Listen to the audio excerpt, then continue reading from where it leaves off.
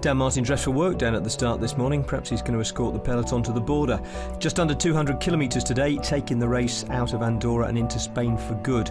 The third category, Alto del Beltal, is the only hill that merits an official classification. The intermediate sprint, should it become a factor, is after 167 kilometres, and there should be a bunch version in Tarragona. A grinding one though, the last 500 metres to the line have a 3 or 4% gradient.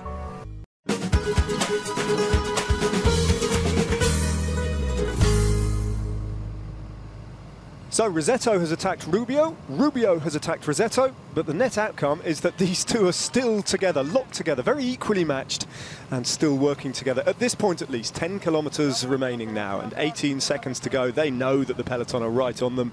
This is a pretty hopeless task. And there, Marcus finally gets going. That was a long wait, wasn't it?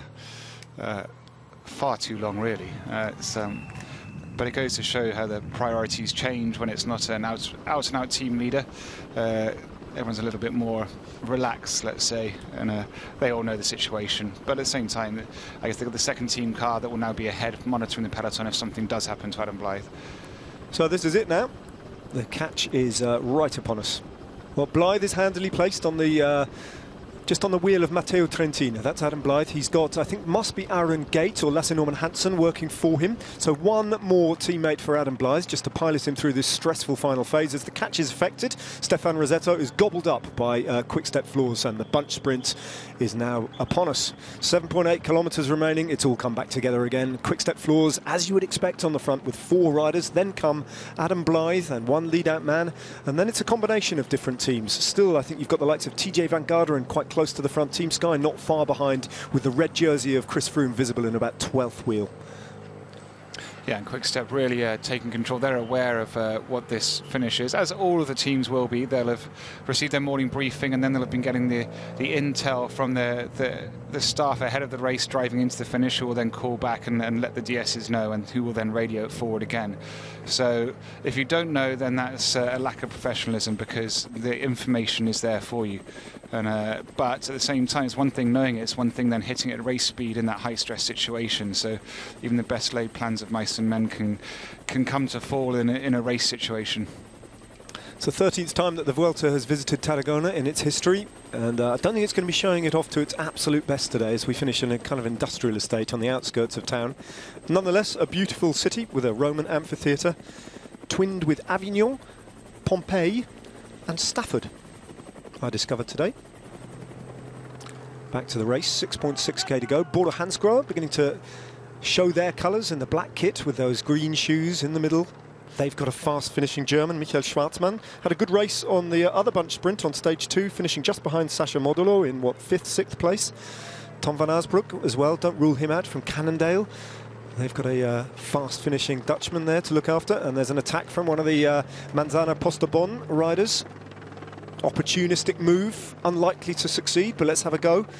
They do have a sprinter, actually, Molano, young sprinter, who finished in 3rd place at GP Denain earlier on in quite illustrious company, actually, only beaten by Arnaud Demar and Nasser Bouhanni, so he's one to watch out for. If a pink jersey does pop up in the expected bunch sprint, it's likely to be Molano. And you can see by how the peloton hasn't reacted, how they're not really concerned by that attack. They know what's going to happen. The fact that you have all these teams spread across the road, no one's really put the hammer down yet. The final phase of lead-outs hasn't begun. And the moment that starts, then very few riders are capable of holding them off. And there we see Jungles behind, who's actually leading the train for Quick-Step. So there are big engines on the front of the peloton. There's Orica Scott riding GC. There's Team Sky there sitting on the edge of the road, just trying to keep Chris Froome out of trouble, just gone out of shot. So, you know, there's a mixed bag at the moment at the front, but before long I think we'll see one team showing dominance. I think it's Hernando Borquez, the 25-year-old Colombian, who is the attacker. But Trek Segafredo seem intent on dragging him back, and they're not the only team, and that move has come to an end already. Sunweb sweep past them. Soren Kragh Andersen might be a rider who could take the victory on a kind of sprinters field like the one assembled at this edition of the Vuelta. Little bit second string, does provide an opportunity for riders who might otherwise never dream of a Grand Tour victory to get one. Adam Blythe has been knocking on the door. 3 Giro d'Italia, this is his first participation in the Vuelta. Can Adam Blythe finally get that longed-for Grand Tour victory? He doesn't win often, Adam Blythe. He places well on far too many occasions, but he has, everyone who's known him over recent years knows that he has the potential to pull off a Grand Tour victory at some point in his career, and today is as good an opportunity as he will ever face. Yeah, and it really is an opportunity. The Vuelta is a race that suits him. There we can see the finish and how bizarre it is in contrast, kind of the area. And this is going to be a little bit of a strange area for the race finish. 4 kilometres to go. Bodo Hansgrohe have control now. Schwartzman is the mustachioed figure in 4th wheel there, so he's got 3 of the strongest men working for him on the front. Then comes Jonas van Knechten from Cofidis. Lotto Soudal are manoeuvring Jens de Buskere. Now he's a fast man, Jens de Buskere, only 45th, so he didn't really contest the bunch sprint last time. We had that opportunity. Of course, there wasn't a bunch sprint in the end because Quick-Step Floors produced that surprise tactic, and Yves Lampaert time-trialled his way to victory within the final kilometre, attacking, and no one caught him. It was a brilliant tactic, but I'm not sure it's one they're going to play again, or indeed capable of playing again. This looks like it's going to stay together all the way to the finish. Oh, more riders have come down as there is a AG2 La Mondiale jersey on the ground. It's not Bardet. A couple of riders from Manzana. Posso Vivo, it looks like, from AG2R. So it's an important rider. Yeah, but he looks okay. He's out straight away. He wasn't one of the first down. But that's Danny Moreno, isn't it?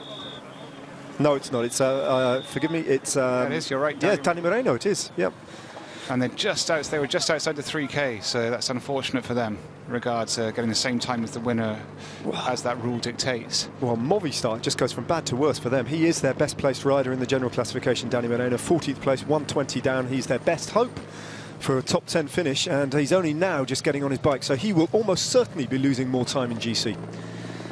That was interesting. Just there before, we saw the Quick-Step rider getting mixed up in the Bora train and trying to shaking his head and trying to move out of it, and the Bora rider behind saying no, and eventually them having to kind of succumb to it and having to move up, because the teams don't like being split up, but sometimes it's in your benefit, and the Quick-Step rider knew there that it was in his benefit to get back, and the Bora was trying not to let him, but eventually had to.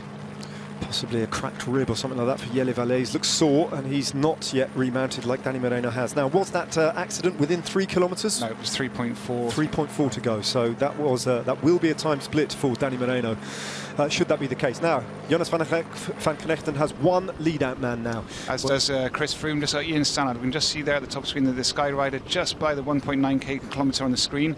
That's Ian Stannard leading the red jersey. Don't forget of Chris Froome. So Chris Froome, as ever, present. Probably just making sure he doesn't want to get caught up in this technical section, although in theory he hasn't got much to worry about now because of the 3K rule. But still, Chris Froome being Chris Froome, he's just going to play it safe as possible. Valais still not getting back on, just obliging a few people with their smartphones out, videoing the misfortunes of the Belgian rider from Lotto Soudal. Meanwhile, his teammate and compatriot Jens de Buskere is well placed right in the middle. Those 2 red jerseys of Lotto Soudal, handily placed, but no team looks better at this point than the team on the right-hand side of the road. Matteo Trentin still got 2 riders working for him on the front. There goes Alaphilippe again on the front. It was Alaphilippe that made the difference on that second stage, on the first road stage, where it was him that ripped apart the peloton. So he's in that exact same role again, a little bit later than he was, but they know that he can be relied upon. But he's got like a couple of seconds left. That's it. He's gone. So Quick-Step are now down to just 2 riders, and this is what we said they were going to set up before the 1K. The lead out is effectively over now for most teams. I don't know. My heart's in my mouth here slightly, David. It just feels uncontrolled, doesn't it? It feels very, very ragged. The look of this run-in, the kinds of teams involved. There's a couple of riders from Cannondale, one of whom is Tom van Arsbroek. Matteo Trentin finds himself bumped down now and losing the wheel of Yves Lampaert, his lead-out man. Trek Segafredo have Edward Theuns handily placed now towards the front. Van Arsbroek's being piloted very ably, though, up onto 3rd wheel now, just bumping and bouncing with that rider from Trek Segafredo, Edward Theuns. There's a sprint developing on the left-hand side of the road as well, as Lotto Soudal are looking for Jens de Buskere, who slips down now to about 7th place alongside Sacha Modolo from UAE Team Emirates. Now, he is a fast man. Watch out for that red helmet and that black and white kit. Just bumping shoulders there with the rider from Sunweb. Also, JJ Lobato from Team Lotto NL Jumbo. But Matteo Trentin takes that corner beautifully well. Couple of hundred metres to go. Trentin is on the wheel of Lobato. Lobato and Trentin. Trentin now just waiting for his moment. Surely, can he get past the Spaniard from Team Lotto NL Jumbo? I think he will. Victory is going to go, I think, to quick step floors once again. Matteo Trentin, his first ever Vuelta, his first ever victory on the Vuelta. He justified his favouritism, and the team that does this kind of thing so well have struck again. Great victory for Trentin. He is an exceptional bike rider. He's on the move, leaving this team, but he has rewarded Patrick Lefevere's belief in him down the years. That was an excellent, excellent run-in. It's the 71st stage win in a Grand Tour for Patrick Lefevere's team. It's different guises, and that is quite a remarkable statistic, really, when you think about it. That's the equivalent to 3.5 Grand Tours in their entirety. And although they aren't known as a Grand Tour winning team, when it comes to stages, they are arguably the best in the world. And this is how he did it. You can see here, I mean, look how easy, he's just waiting to jump. He's getting a perfect lead out. And the rider behind him, the Canada rider, can't even hold his Matteo Trentin's wheel at that point as he even begins. He was already losing the wheel when Matteo Trentin jumped. So Trentin was in complete control. His team set him up perfectly. And he's obviously in the condition of his life at the moment. Because if he can take it that easy and control that situation like that, then yeah, he's at his prime. And that shake of the head from Lobato there as he realised that it just played perfectly into Trentin's hands, and he did the lead out effectively for the Italian, frustrated that he found himself on the front just too early. There's the result then. Trentin from Lobato and Tom van Asbroek taking third. With John Degenkolb still sick, Trek Segafredo were riding for Edward Turns, although it was a John Degenkolb type of finish. Jens de Buskere, Sascha Modelo, Lorenzo Manzan, Soren Kragh Andersen, Youssef Regigi and Jetse Bol completed the top 10. Well, the quick-step plan on stage 2 was for Matteo Trentin to win and take the red jersey. Changed on the fly to an improvised Yves Lampert win to take the red jersey. This time the plan worked as drawn up. The small matter of losing 23 minutes in the Pyrenees yesterday put paid to any chance Trentin had of taking the race lead at the second attempt, but he did take the green jersey from Vincenzo Nibali. Matteo, we were slightly worried for you when you only had one teammate left coming under the kilometre kite, but you got it done in the end. Yeah, we knew that the finish, the final last kilometer was super technical, and actually Lampard showed 2 days ago he can do 1 kilometer pretty well. So I was not worried about it. I was more worried to come into that roundabout in really first position. We got boxed in a little bit by 2 guys of Canada, but we could really manage to find our way to get to the front every time. So we played cool, we stayed calm, and everything went well. And this continues a fantastic start to the Vuelta for you. Another fantastic season for Quick Step. We've heard lots about what the team's secret is over the last few years, but what do you think it is? I think it's just we go every day for winning, and everyone in the team play his 100% every day. You could see today the Clerc play pool the whole day yesterday, and he was the first guy hitting the win today for us. And then again, Niki, Junges and all the other guys until Lampard, they really gave their best to go for the win. So that's the secret of this team. And of course you're leaving next year, you're going to be riding for another team. Are you slightly worried about losing some of the magic? I try to keep the magic with me. But you know, that's cycling, you can stay, you can go, but the best thing of this team that I'm sure that is going to stay is the friendship with all the guys, with all the team members of the staff, with Patrick Lefevere, with everyone involved in this team. So that's something I will keep in my heart for forever, because we're going to be enemy in the race, but friend, of course, when the race is finished. Trentin's teammates-to-be were on the podium to get the team prize today, although for some reason on the Vuelta it's always presented to the best team from the previous day's stage. And Orica were up there again in the figure of Adam Yates as best young rider, a daily classification for which there's no actual jersey. Odd. Anyway, onto the GC, in which the one real change is the disappearance of Domenico Pozzovivo, who had the misfortune to crash just 300 metres short of the 3-kilometre mark, inside which, of course, he'd have been given the same time as the lead group. As a result, Romain Bardet moves up to 9th and Simon Yates makes his first appearance in the top 10. So Chris Froome's second ever day in the red jersey went better than his first, in that this time he held on to it, and without expending a massive amount of energy. He also managed to get the Velcro on it done up properly in time for his post-podium interview with Daniel Friebe. Chris, we knew the team was slightly worried about the danger of crosswinds on the first half of the stage today, but it was fairly routine in the end. Yeah, relatively routine, but it was a very tricky final today. A lot of tight corners in the last few kilometers. So it was really important for us to stay up front today, and the guys did a fantastic job in keeping me up there. And a typical Vuelta stage tomorrow with a steep finish. What should we look forward to from that? I mean, yeah, hard to say already. I mean, it's we're going to have to see what other teams are planning at this moment, but I've got a lot of confidence in the guys around me. They've ridden a great race up until now.